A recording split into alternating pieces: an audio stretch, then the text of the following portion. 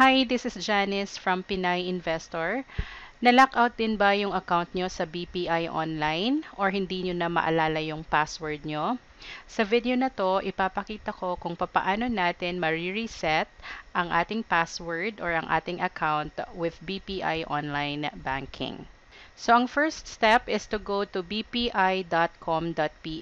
Ito yung official website ng BPI. And once you get to this page, click po natin ang login. And try po nating i-enter yung ating username and password. And click login. So, ito talaga yung issue ng account na to. Parating sinasabi na your access has been locked. You have exceeded the maximum number of invalid attempts. Actually, sa tingin ko tama naman yung ini-enter ko na username and password.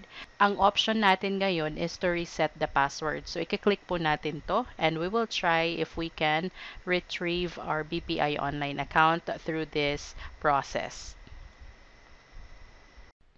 So, ulitin lang po natin. Punta tayo sa bpi.com.ph.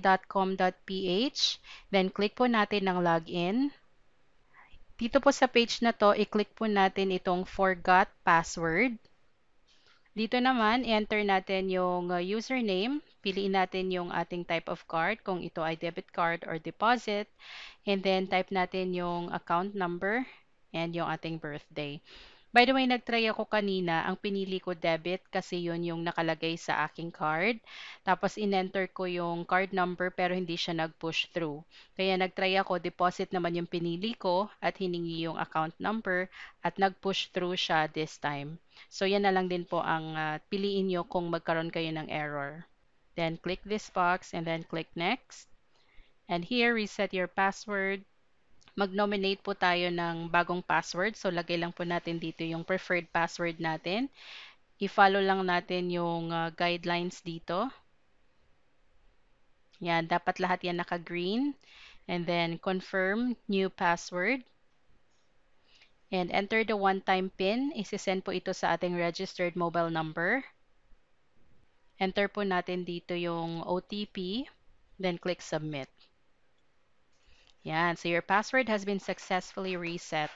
So, ayan, na-reset na po yung ating password. Tatry na po natin ngayong mag-login ulit sa BPI Online Banking. So, type ko na po ulit ngayon yung username at ang aking bagong password. Click login. Yan. So, welcome to BPI Online. Click nyo lang po yung next o kaya yung X. Ayan, so naka-login na ako sa aking account ulit at makikita ko na ngayon yung aking account balance, makakapag-transfer ng money and bills payment, pwede rin mag-load online. So yan, so okay na po ang account ko. Make sure lang po to log out from your account pagkatapos ng inyong transactions. Ayan, so sana po nakatulong ang video na to para sa pag-reset ng inyong BPI online account. Thank you for watching and please don't forget to like this video and subscribe to my channel, Pinay Investor, and please visit my website at thepinayinvestor.com. Thank you and God bless.